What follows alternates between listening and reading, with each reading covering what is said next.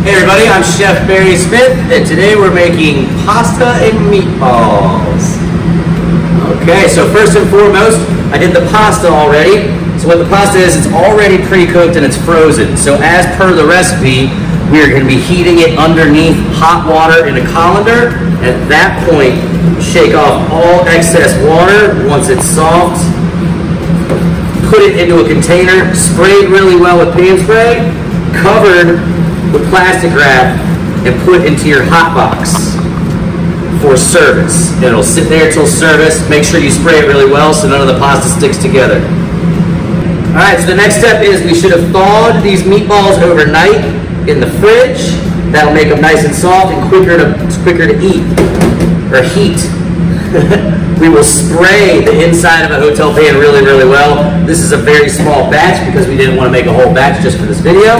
Sprayed very well, meatballs placed in there. At that point, we take our CDT marinara sauce. Now this is something you can make the day before. This is something you could have made a week before and had frozen. Make sure it's fully slacked though and ready to go into the pot. See how it's nice and loose, there's no frozen ice cubes in there, anything like that. At this point, we're gonna pour our marinara sauce over it. The amount is spec'd out in the recipe itself.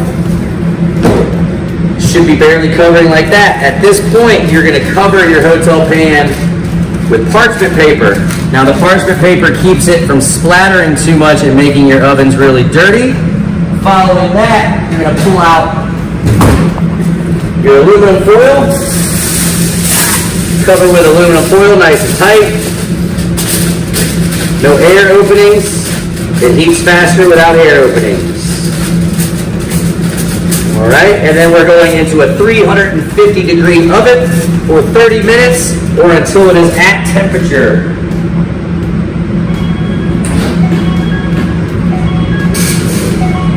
All right, see you in 30 minutes. All right, we're back and our timer is almost up for the meatballs and the marinara heating. So let's pull it out and take a look.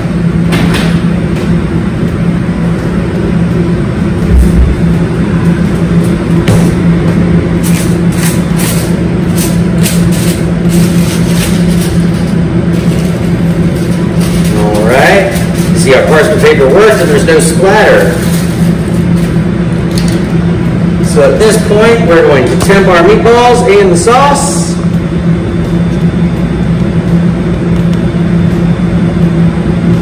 All right, we are at 167, so we know we are safe. Take a spoon, mix it around a little bit. All right, and then it would go straight to your line from there. All right, so we're all prepared. We have our noodles done. They have been covered, put in our hot box, ready for service.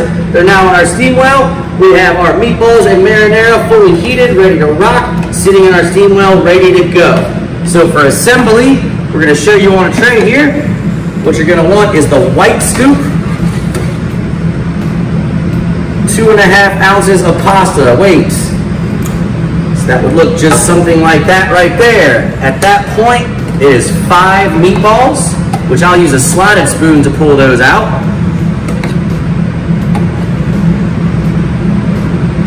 And then 4 ounces of sauce, which you can use the 4-ounce scoop that you got. Sauce goes all over it like so. And then if you'd like to, you can garnish. Now remember, just garnish with a little bit of Parmesan, so not much at all. There's your pasta and meatballs and marinara.